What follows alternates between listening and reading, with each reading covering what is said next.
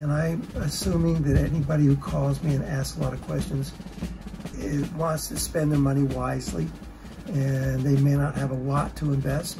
I've been there, so I understand that it's a very important decision. So, what should I buy when it comes to silver now that we've gone through the pandemic, or hopefully, yeah? If you're going to hold on for a long time and you want to sell them when silver's around $50 an ounce, it won't matter what it is. All right, Tim. Well, we had 2 phone calls and a gentleman come in here just moments ago asking the same question I wanted to ask you when I came to your shop. What should I buy when it comes to silver now that we've gone through the pandemic, or hopefully, yeah? Well, typically the most liquid coins are the ones that represent a country, a sovereign coin, okay? Like the American Eagle or the Maple Leaf. Just because there's a wider audience for them, and they're liquid when you want to trade them in. Keep in mind, though, the price of silver hasn't gone anywhere pretty much in the last 6 months. We've gone up to around 30 and come down to 25, and we're hovering above 26 now. If you plan to, or if you need to sell something in the $26 or $30 range, you're probably going to get more for the sovereign coins than you would for a round which costs you less, or a bar that costs you less per ounce. On the other hand, if you're going to hold on for a long time and you want to sell them when silver's around $50 an ounce, it won't matter what it is. You'll never recover a premium because everything's going to be priced the same. Really? And if it goes to $100 an ounce, again, it won't matter at all what it is. An ounce of silver is going to be in high demand, and you'll get the same price for anything. One of the questions that we had on the phone call, one of the ladies was asking, should I get American Eagles? Should I get Maples? Or what about just bars and rounds? And you gave her the advice. I also chimed in saying that one of the big differences is a trust or a recognizability factor in the government minted silver bullion. Yeah. You might have a happy birthday round that's colorized or something, and you bring it into a coin shop dealer like you, Tim, and you look at it and you're like, I'm not going to be able to sell that too easily, right? Oh yeah, because we don't get that from the wholesaler. That Right. becomes scrap. It doesn't matter if it's, happy birthday or Merry Christmas or Merry Easter or Happy Hanukkah, whatever it is, it's worth an ounce of silver. But when the wholesaler takes that to the refinery, he gets probably spot. And so he buys them for less than spot. So when I sell it to the wholesaler, I sell it to him for a little more than I paid for it. Right. Which means I'm probably going to pay around $25 an ounce when it's 26 something.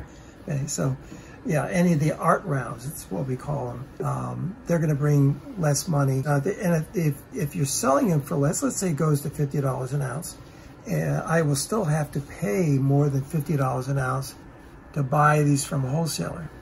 Hopefully the margin won't have gone up a lot. But, I'm paying for, the mainstream bars like Sunshine, HMs, bars like that, or rounds from them. So when you bring them back to sell to me, I'm going to give you at least spot or a little over spot. But the non-mainstream stuff, we always have to pay less because we get less. Now, post-pandemic, is it as wise for people to be stacking long-term American Silver Eagles, Canadian Maple Leafs, paying that higher premium? People are saying, I am not doing that as much. But then when I mentioned the reliability or the recognizability, the trust factor in that, she was willing to buy those. She wanted those. Even though she wants to hold it for a long time. Yes. Yeah, and that is the safe order. And, she's going to get a roll of each. That puts her mind at ease. She calls me because she and her daughter trust me. But now she's on the same thing, well, I want to buy something that everybody trusts. So that means a lot. And I think you're right. They want to extend that trust to the type of silver they're getting. However, I think things have changed. significantly. Things have changed Over this last, what, 2 years? Yeah. Case in point, tell us about the bars. You were discussing the cost per ounce on the bars. Well, it used to be, I mean, I can't tell you how little we used to pay for these bars. It's shocking compared to today. The margins have gone up so dramatically, but that's because the physical silver market is supply and demand. And the paper market down there in New York is nothing but a paper market. So they can manipulate that price any way they want to, especially if they have to build their reserves. But the physical market is actually free enterprise. That's what that was what the company was founded, the country was founded on. Right, right. But the bars, like this 10 ounce down here.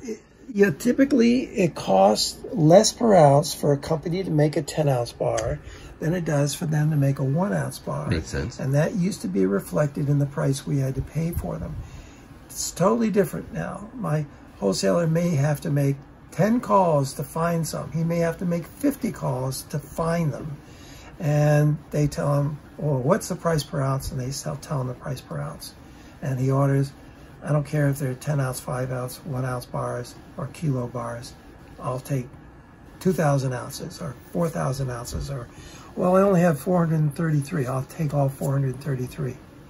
Just give me a price. And that's where the market has gone. That is because of the availability or lack thereof, everything is costing roughly the same price. That's why I price my 10-ounce bars and 1-ounce bars at the same price per ounce. I mean, from a liquidity standpoint or barter standpoint, I would probably want the smaller denomination if there was really no difference in the price per ounce. You would think so, because as the price of silver goes up, the paper price, it goes up,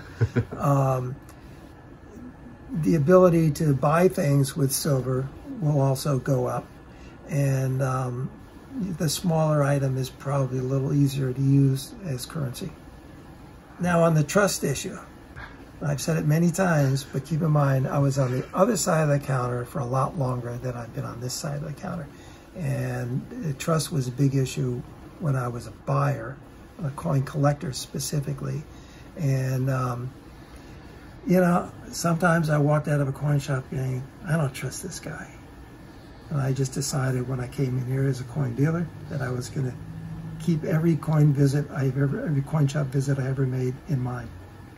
I remember when my wife passed away, and I was working for a big company, and I had to make a change because my kids were very young. Mm-hmm. And that's when I came in here so I could make my own hours. But for the first 7 years, we didn't even make a profit. So, I had to be careful about everything I bought, and I'm assuming that anybody who calls me and asks a lot of questions wants to spend their money wisely, and they may not have a lot to invest.